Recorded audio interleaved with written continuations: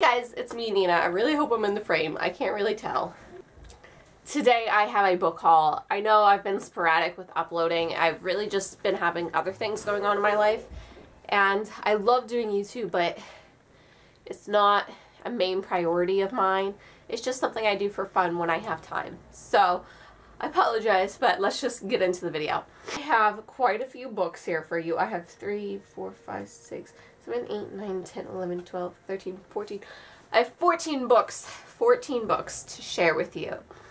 And these are books that I've bought in January and February and maybe December that I never hauled. So now it's time. So the first one is called The Gallery by Laura Marks Fitzgerald, and this cover reminds me of The Great Gatsby a lot, so I think that's kind of ironic, but this is such a pretty cover and that's why I picked it up. I guess this is kind of like a mystery. I don't read the synopsis on most of my books because I like to go in blind, but this says, "Nothing is what it seems and no one is who they are, who they say they are." So I guess it revolves around a couple different characters and kind of a mystery with them, I guess. That's on there. This is called Wild and Bird by Gwendolyn Van Daren. I've never heard of this. I found it for $2 and I was like, why not? It kind of looks cute. Oh, okay. This girl, I guess, went off the rails and her parents couldn't deal with her anymore, so they sent her to wilderness therapy camp. So these people took her in the middle of the night and took her out to the desert for therapy, and I guess that it's gonna be all about that. That sounds extreme. So she must have been fucking nuts. The next one's called The Replacement. I picked this up because it was super creepy. Found it for $5, and I love creepy reads. This looked kind of like a thriller, and I love that shit. I read a little bit of the synopsis so I can tell you about it, so it's not what I thought it was. Apparently this human baby was taken and replaced by this other baby that's not human. And so this baby has grown up in the human world, but he has allergies to things like iron and things like that.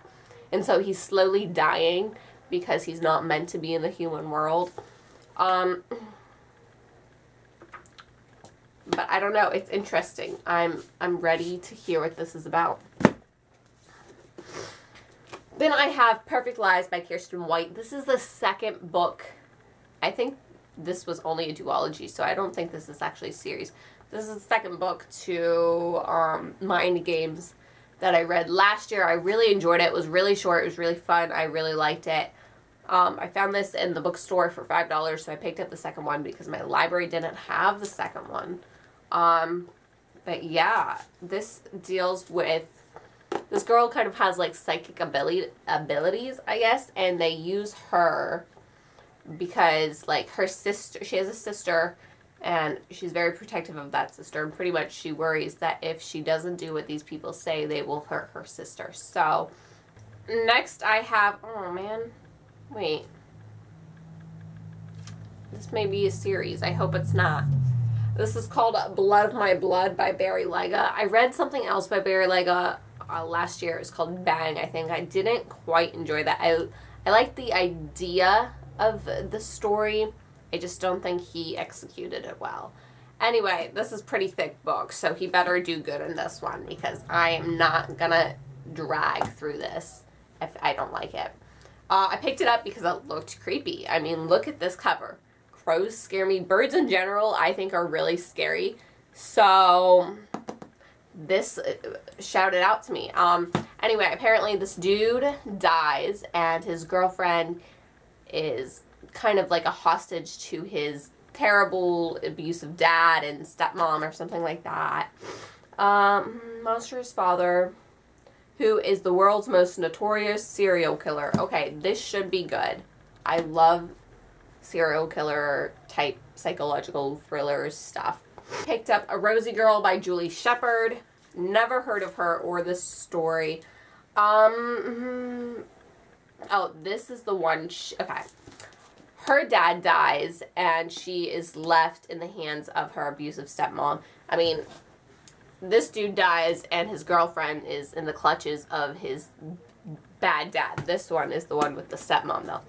That's all I know about it. That's all I'm going to read about it, is that her dad dies and now has an abusive relationship with her stepmom. But, I mean, it looks cool. You've all heard of this one called The Rose and the Dagger by Renee Adahir.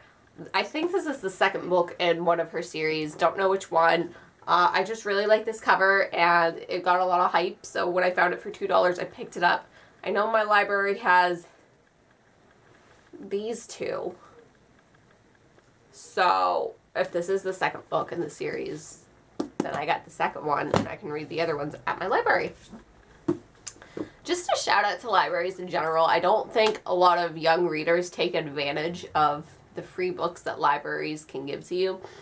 There are some libraries where they don't really focus a lot on the young adult section, which is really sad, but there's also a lot of great libraries that do. So if you're ever really into a book, you might want to check your library first before dropping the money on that book.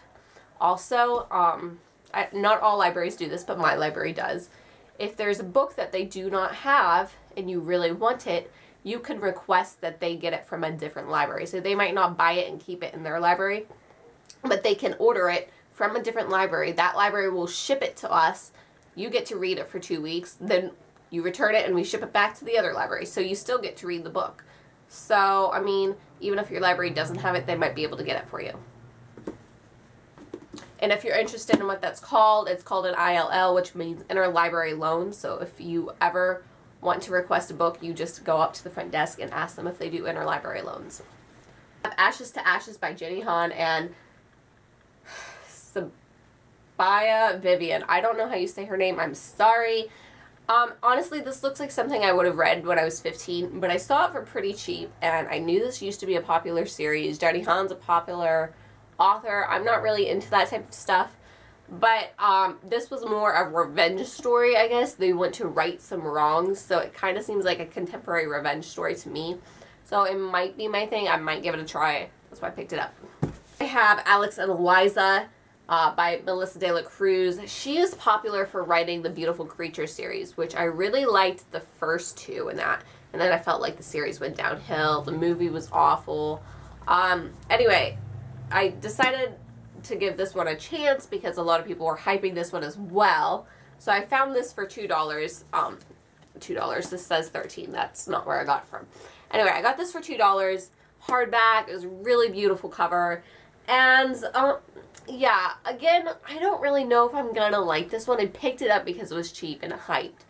But it's a contemporary love story, and it's a historical fiction, which I did not know at the time, and I'm not into historical fiction at all.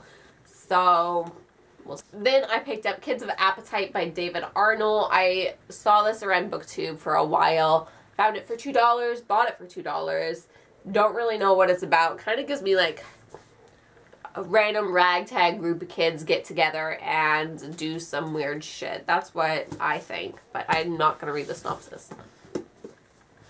Then I have The Sky is Everywhere by Jandy Nelson. This is a different cover than what I'm used to seeing, and I don't know if I own this one. I think I own it and the different cover, but I saw this and I was like, wait, this is a different cover. Do I own this book? I don't know. So I bought it again. And I'm pretty sure I do own this book. But I got it for $2, so it's not, I'm not breaking the bank on it. But, I guess her sister dies and she has to deal with that tragedy. That's all I really know. This one I got for free from my library. They have a book sale room, it's by donation. But a lot of times, if they're gonna throw some out and take them to the trash, I go through them and I take them home with me. So this is one of them.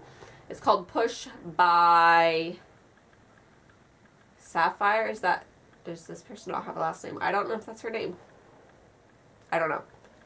Anyway, this has a lot of fucked up shit in it, and it's a pretty short book, so I definitely wanted to pick it up. I mean, she's raped by her father, her mother beats her up, her school doesn't care about her, she gets pregnant from her father twice. I mean, that's enough for me. I'm sold.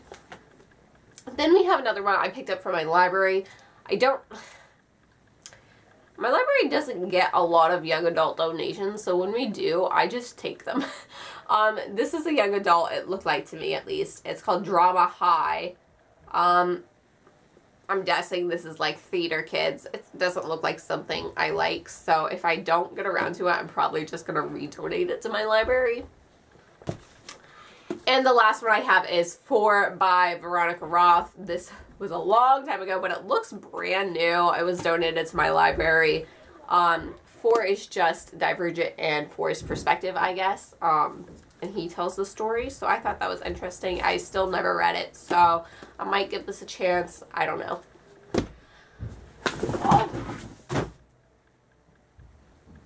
All of those books just fell. All right, have a wonderful day, guys. Bye.